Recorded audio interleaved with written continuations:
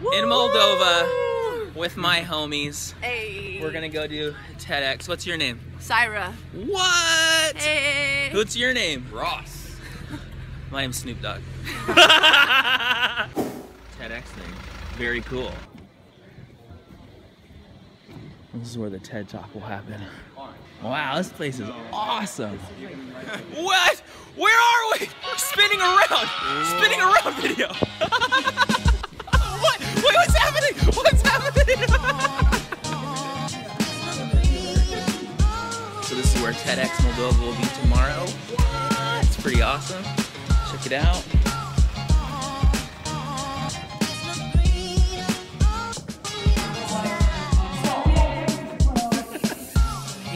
Look, what's up? I'm in Moldova, TEDx. This is my friend. She told me I can't ask any questions because if I do, they won't hear them. So I can't ask about dogs, but I can do massage trains. And this is my rapper friend. She's a rapper. Right here. Yes. Yes. Let me know now. You laugh about massage, but it was one of the best TEDx moments. Are you serious? It was one of the best TEDx moments I had. Okay. And we had massage after one day of TEDx, and it was awesome. Well, I'm actually planning my whole 18 minutes as a massage train, so. In Moldova with my homies. Hey. We're gonna go do TEDx. What's your name? Sirah. What? Hey. What's your name? Ross. My name's Snoop Dogg.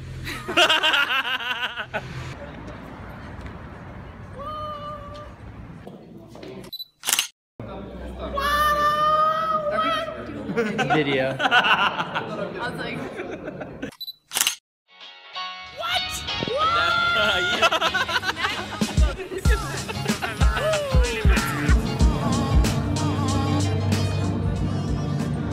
So there's no Wi-Fi, but we just figured out my PowerPoint here. This is good. Oh yeah, beautiful. Oh, I can see what happens next too? No. I can see both? No, you will see this from the big But screen. you'll see both. Okay. Yeah. Okay, cool. So TEDx Moldova, just taking a break. I'm up next. Look at this cool venue. 3 stories high. It's pretty nuts. Hey.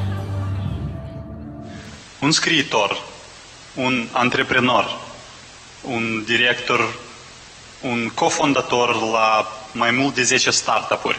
Doamnelor și domnilor, Richie Norton pe scena TEDx Chișinău. Hey guys, Moldova! Yeah! My family and I, we've gone on a road trip for the last 6 months. We started in New York, got in a car, kind of went up and down the United States, all the way to San Diego, into Mexico, up the whole Pacific coast, into Canada, and then back down through the States a little ways. And we got this idea, can we go on the road? We never knew where we were going to stay at night. We just camped. Sometimes we slept in our car. Sometimes we found little hotels. It was awesome. But this was the experiment. Can we go on the road and not use any money that we've ever had? No savings. Can we make money on the road? And every dime we spend is made from our cell phone. And we did it. My wife and I, we've been married now for 14 years. When we got married, we had only known each other for less than 2 months. From the time we met to the time we got married was less than 2 months. People said we were stupid. We were. I'm here to tell you that stupid is the new smart. Smart people love to defend what is done right now because it's working, and they don't want to be wrong. I actually got my start in outer Mongolia. In Mongolia, there's a bunch of goats. They have cashmere. It's that really soft, fine material. I was actually 24 when I started this business. Let's say I was 25 just to make the numbers easy. If I'm going to wait till I'm 65, and my goal is to help other people, not to make money as a status symbol, but as a tool, as a way to facilitate opportunity for others. Am I going to wait till I'm 65, 40, I'm just trying to do it backwards. Okay, 40 years to do what I really want to do? And so we decided that we were going to live our lives in the present. Stuff might happen in the past, whatever. I can't control the future, whatever. But I can do something right now, in this moment. Gavin, this is our baby Gavin. We named him after his uncle, and he brought so much joy into our lives and kind of filled that hole that his uncle had left.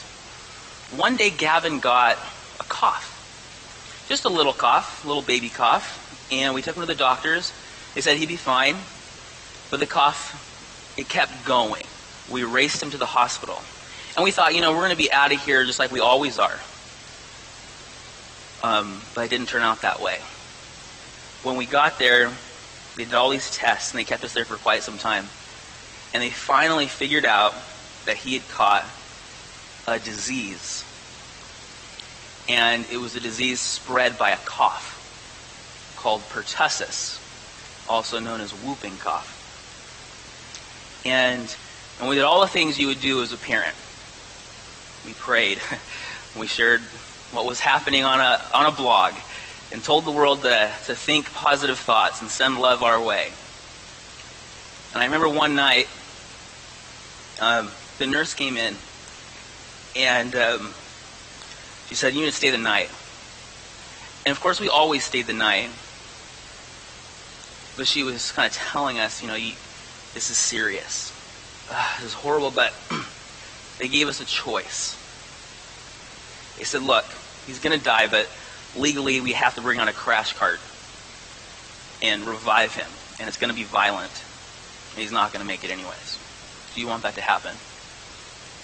Yeah, I give him every chance that he has.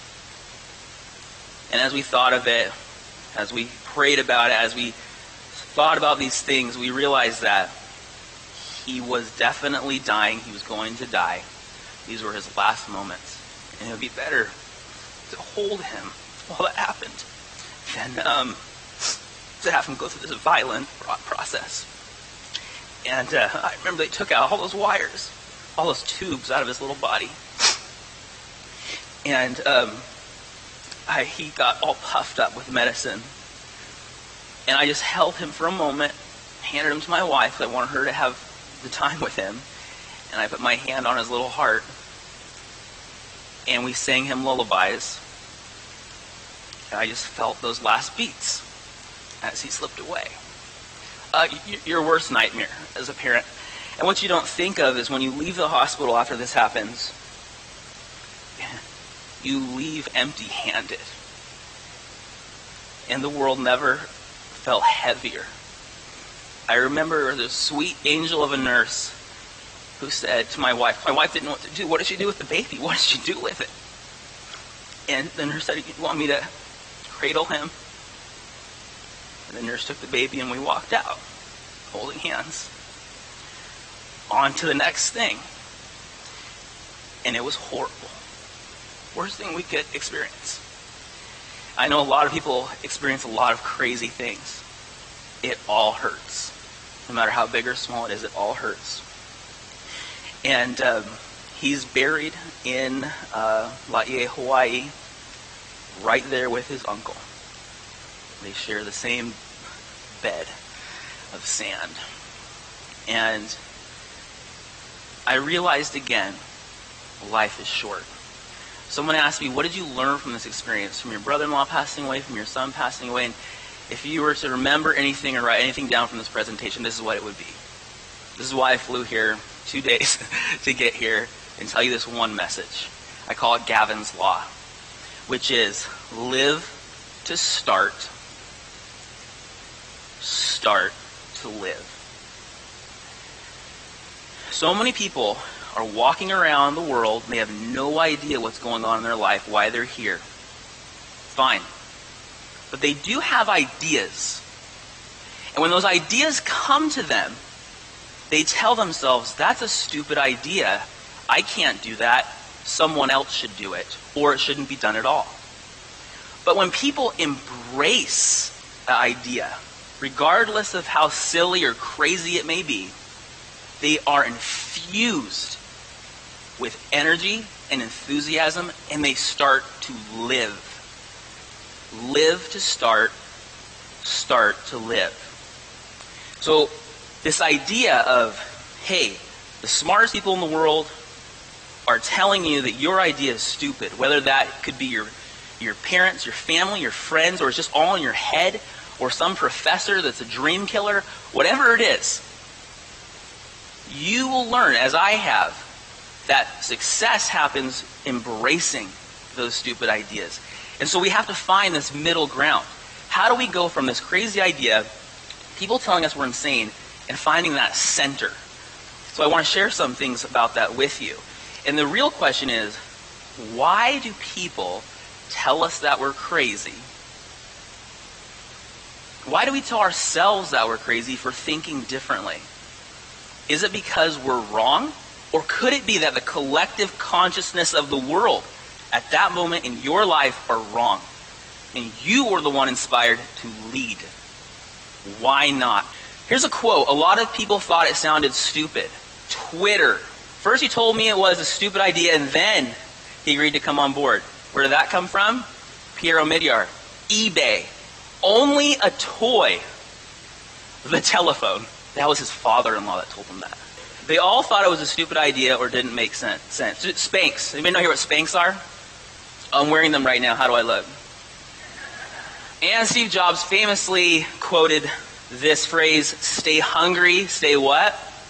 Stay foolish. If you go into the lives of some of the greatest humanitarians, people that have changed the world, people that lead people, you go in there and you see they were called names. Fools. Stupid. But we look back on their lives and go, they were so smart. If you want to get smart, start asking stupid questions. I'm serious. A lot of people say, I can't do this stupid idea because I have no time, no education, no experience, no money. It's not an excuse. No one had all those things at the same time necessarily. You got to do it now. It's no excuse.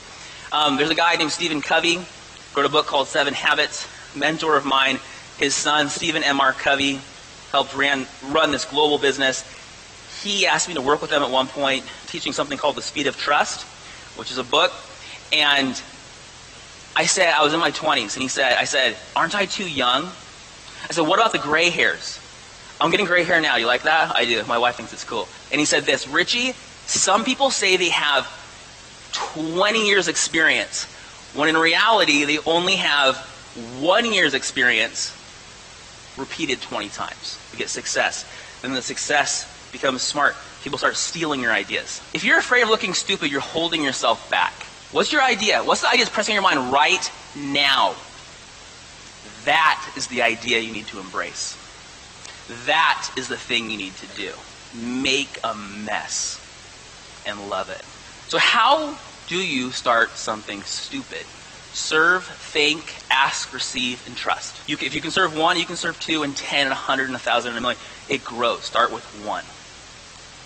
When? Now. I love acronyms. So I created one for the word time, which is today is my everything. When you start something stupid, when you start a project, it has a beginning and an end. It can fail, it can not fail, whatever. You can start something, you can pivot, you can change it, whatever. One thing builds on another. It's project stacking. One builds on top of the other. Like that tree.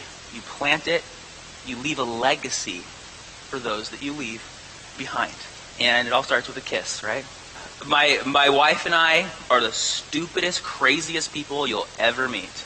Probably not, but maybe. And it's okay. Because we want to be able to look back and say, I lived a life without regret. And you are going to start stupid things, and they're going to fail. And it's going to hurt. And it's okay. It was a learning experience. And you can live a life without regret. So I challenge you, my friends, to lean in to stupid. And that's an idea worth spreading. Thank you so much. Appreciate it.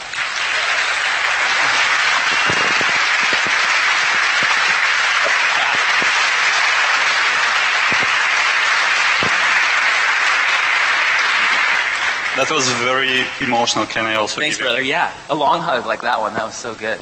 a lot of people all over the world that they are afraid of looking stupid. How to fight this fear? I have a friend who likes to ride like these massive waves in Hawaii. And he broke his leg on a huge wave. The surfboard crushed his leg, broke it in half, and his femur. And he ended up going back surfing again later after he got a pull in his leg. And I said, dude, are you crazy? Like, you're going to die, you know? And he said, no, I love surfing, so it's worth it. So what I'm saying is, to overcome any fear, including the fear of looking stupid, if your why for what you're doing is more important than the hurt you might feel if you fail, you will do everything you can. Like a mom trying to feed her baby. She'll do whatever it takes to protect them. You got to fight for your dreams the same way. Thank you so much. Yeah, you're welcome. You're welcome. You're welcome. Thank you. Appreciate it. Thank you. Whoa, nice. Yeah, and of course, because we're in Moldova, just some of the best Moldovan wine. The best Moldovan wine. Wait, can I tell you something? Please. I don't drink wine, but I know you guys do. Can we give this away to somebody cool out here? Yes, we can. Okay. So first person to come yours. First person to come. First person on stage.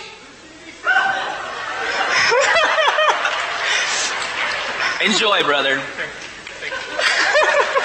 Thank you. Thank you so much. Thank you. This is awesome. Oh, there we go. It's a spirit.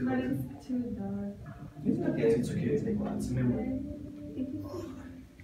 That was like really inspired in the middle of the speech. Like about 2 years ago, I was almost at the age, and I always was a pastor person, but that broke me down. And I had the choice.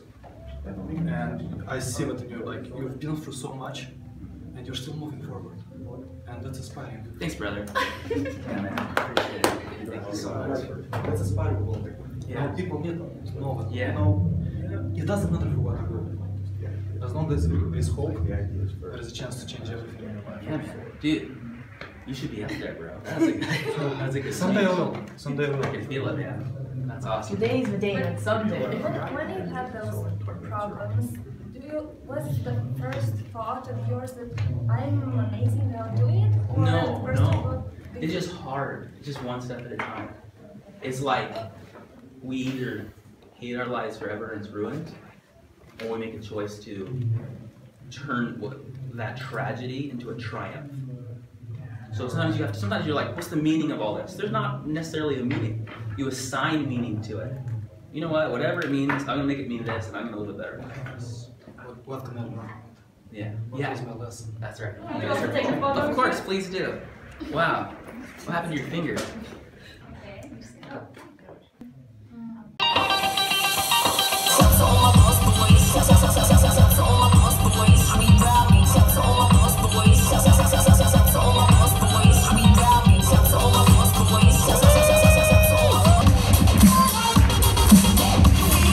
Спасибо. Вы знаете, каждое выступление для меня это очередной день рождения. Я рад поделиться и отпраздновать его вместе с вами. There's a small white dot and you have to point at the И поступает отсюда через трубку, плавится и... So this is thread and nails. Isn't that crazy? So when I was a little boy, there used to be a toy called Teddy Ruxpin. And finally, Teddy Ruxpin has come to life as TEDx. Ted, what's up? Woo-hoo! Thanks for the good times. And that's a wrap. Goodbye. Goodbye, TEDx Moldova.